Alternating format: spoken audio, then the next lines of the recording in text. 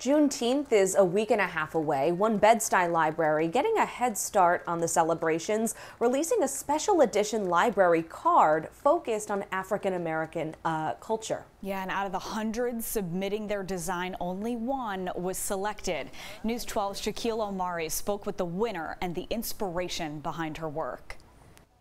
I'm a huge fan of watching the Oscars, so I feel like this is like my moment in my mind.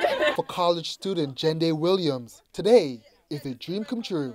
Williams' artwork, unveiled at the Macon Library branch, will be plastered on thousands of library cards across Brooklyn.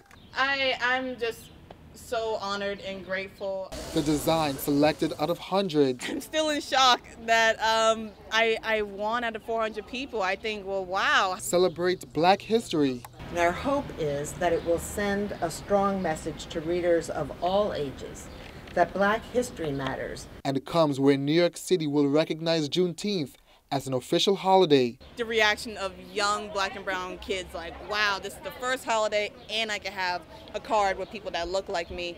I'm just speechless. The art ties inspiration from the 1986 Memphis civil rights protest to prominent historical figures like Jackie Robinson and Shirley Chisholm.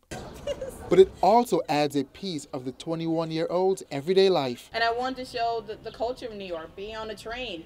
We were just on the train coming here, and there were people yelling and people dancing. Another reason for the unveiling of the library card is to not only bring attention to the branch, but also bring attention to the newly renovated African American Heritage Center. I feel like this whole year, after with what we all been through with COVID, I feel like it's a message for me to really push through with life. The Black American Heritage Cards will be at all Brooklyn public libraries on June 21st. In Bed-Stuy, Shaquille Omari, News 12.